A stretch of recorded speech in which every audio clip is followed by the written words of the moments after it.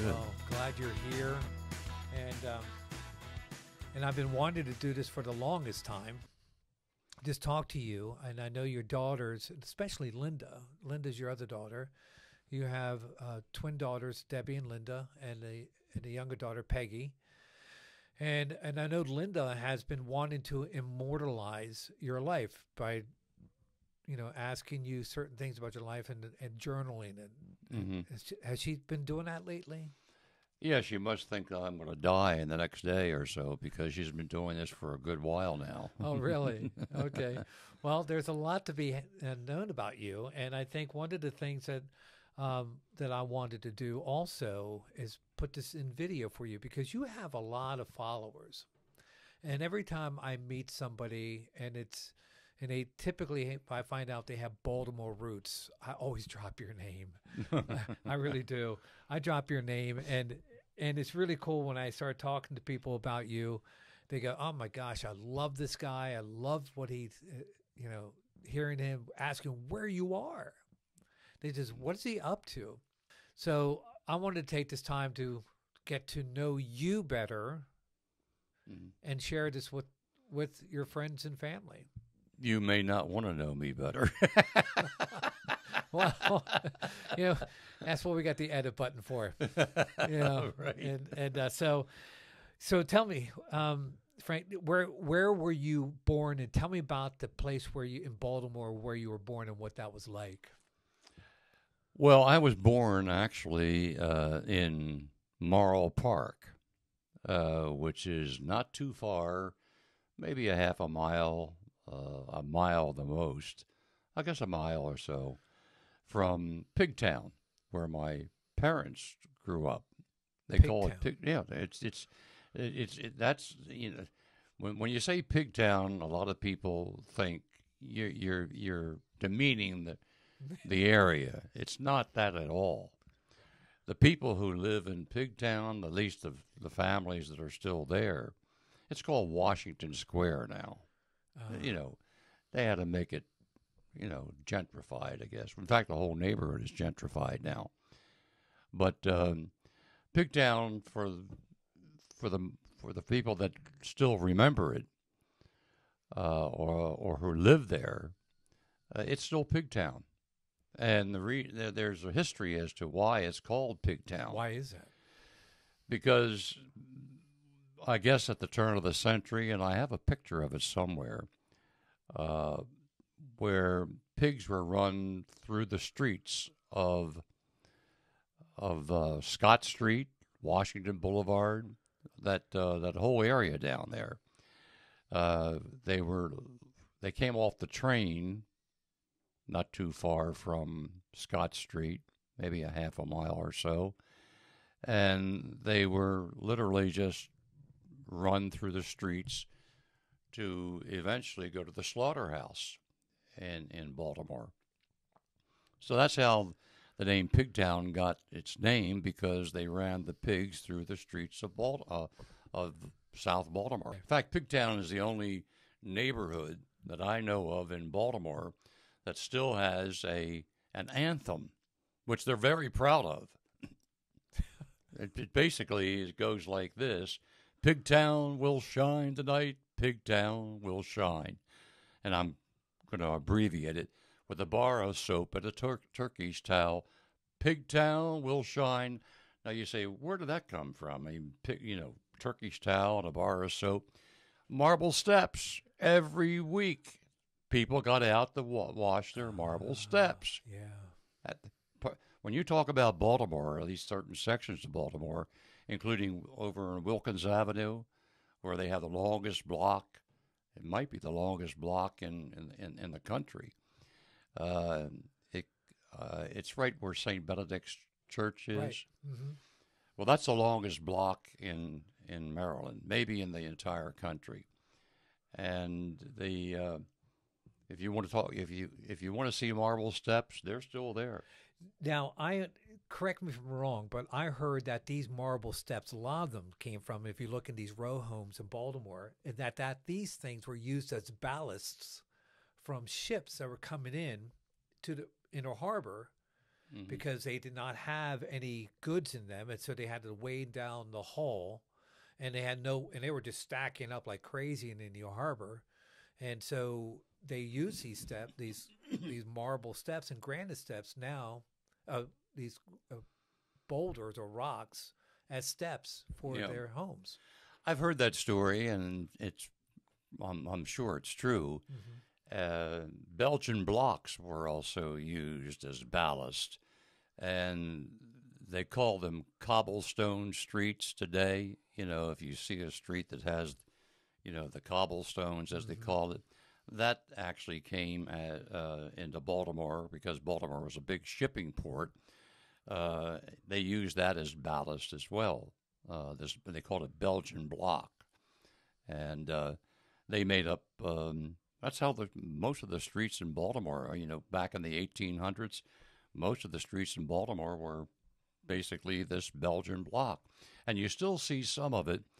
If I'm not mistaken, I think down by City Hall, right in front of City Hall, they still may have some of this Belgian block.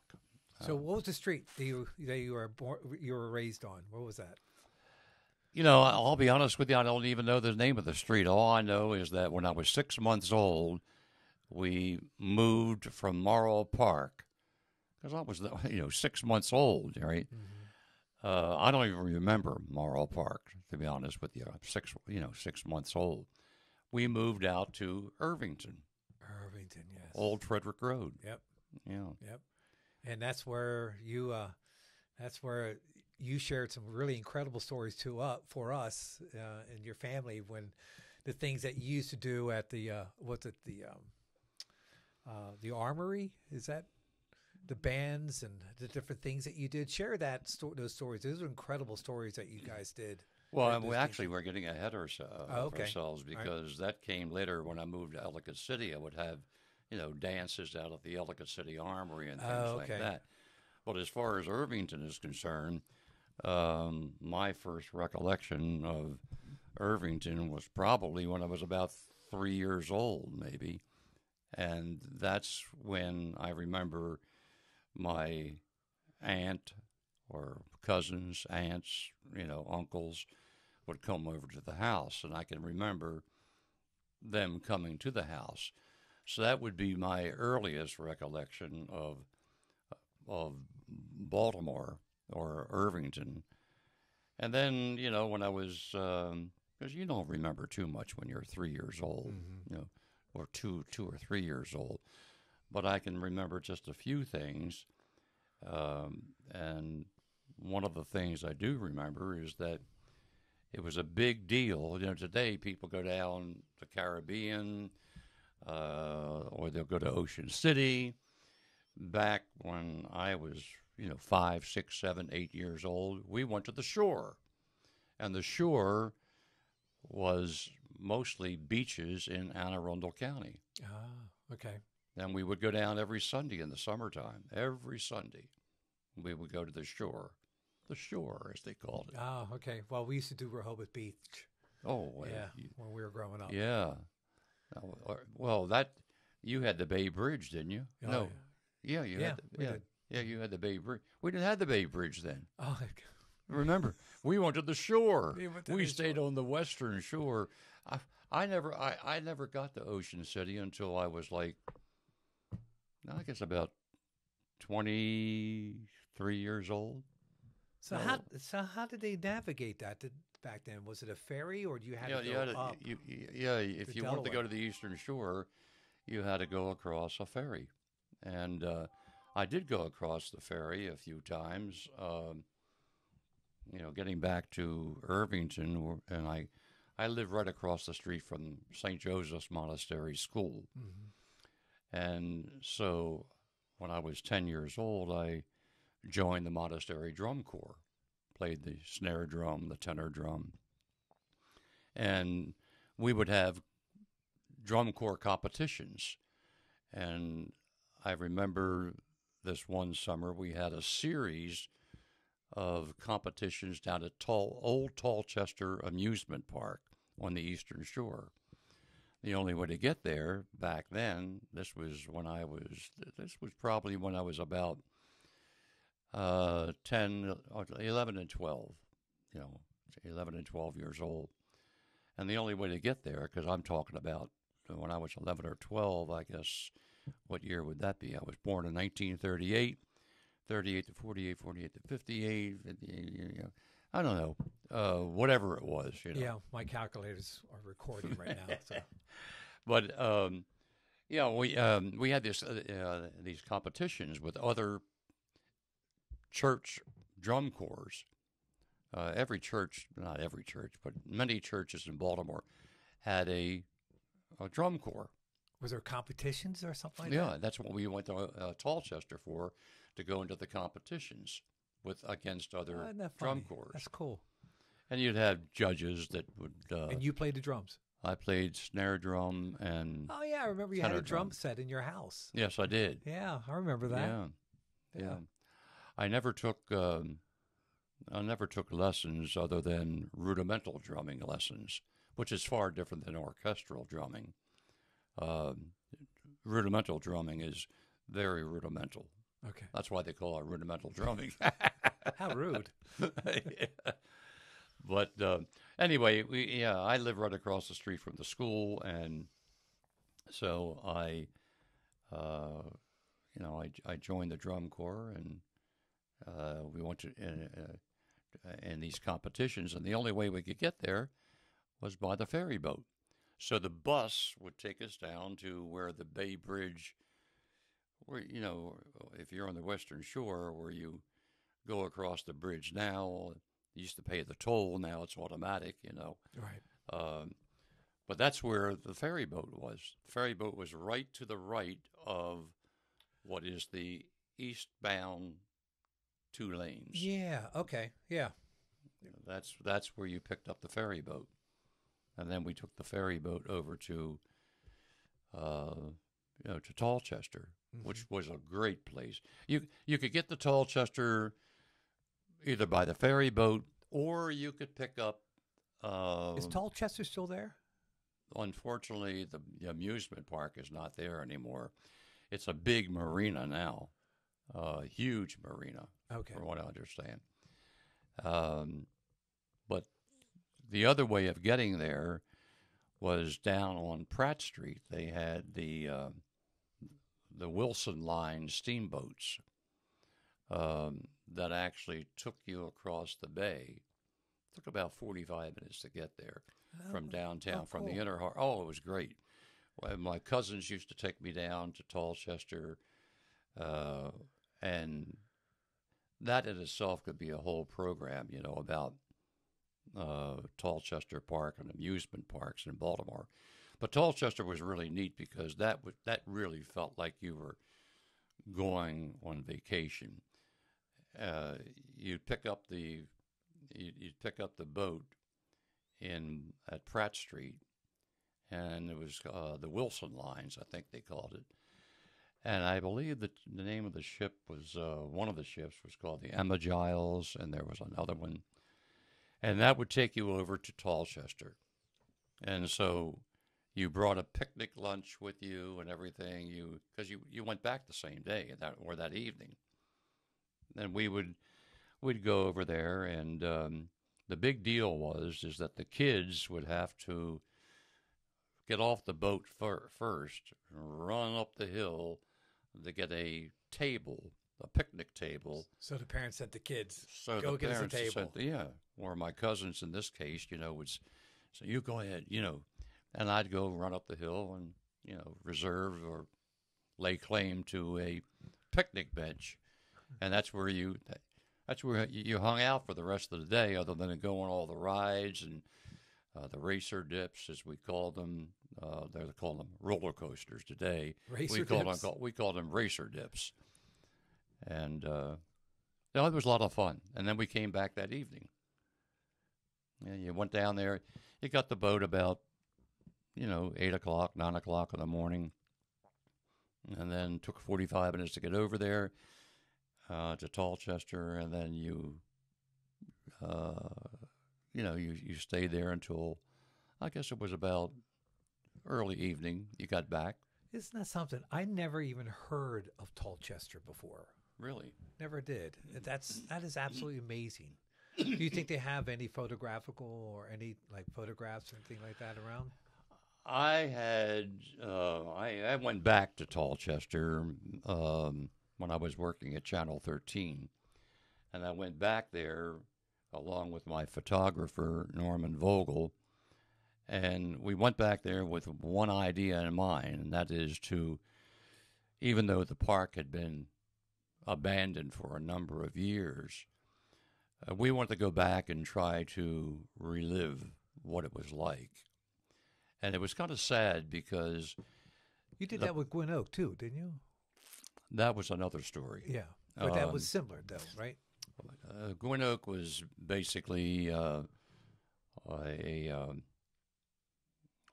I guess it was a piece that I did for Channel 13 regarding the last day of Gwyn Oak. Oh, okay. Yeah, The so go last back day. to Tallchester. Yeah. Yeah. But Tallchester, uh, it was I got off track there. Said you went back there. Oh yeah, we went Yeah. back.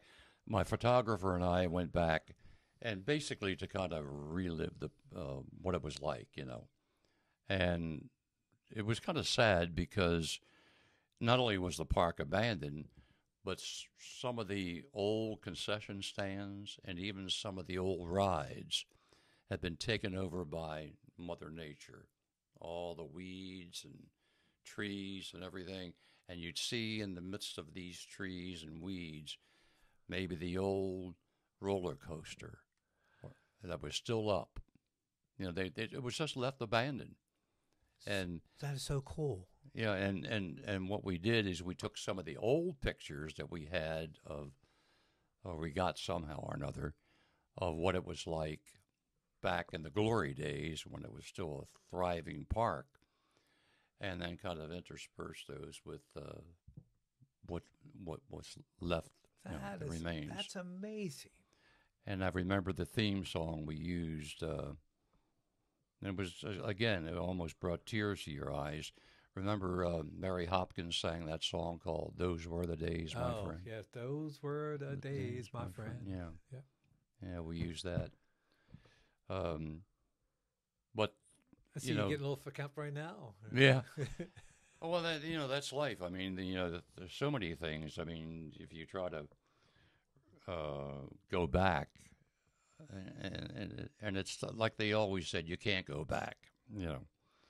Well, when I was in television, we did try to go back. Because I loved doing those kind of stories about what it was like, and even today, people love to talk about things from the past. That's why we're here. Yeah. To talk about your past. So, Yeah.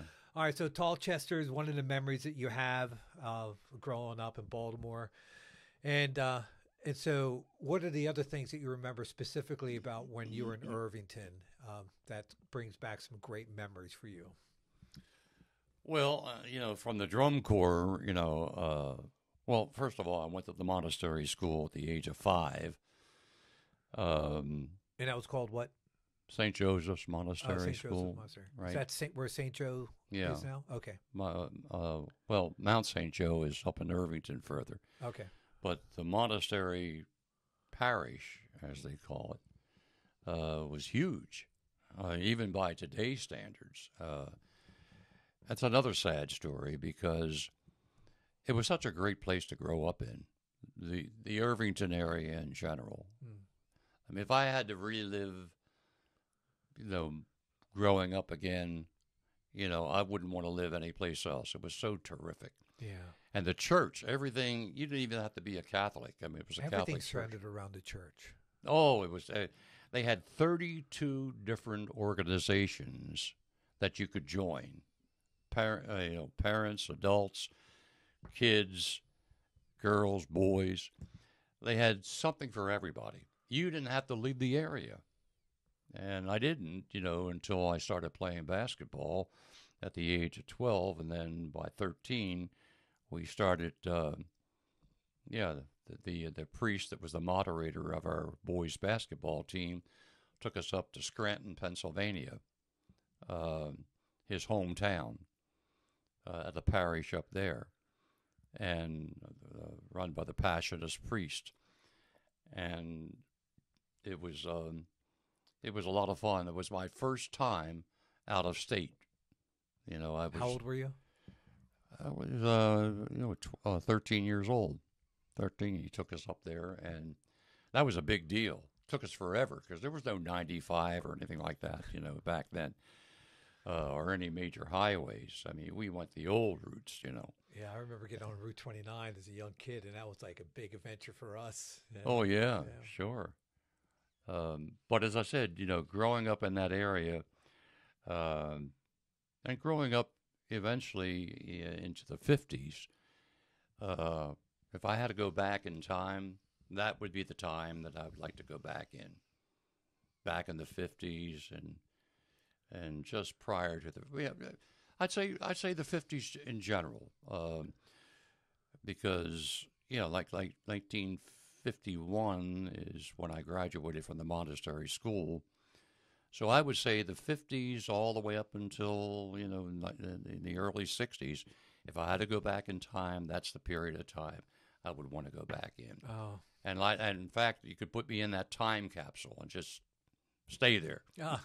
Well, we're gonna take a little bit of a break here right now, and so stay tuned. We'll be right back with you. Hi, Frank Luber fans.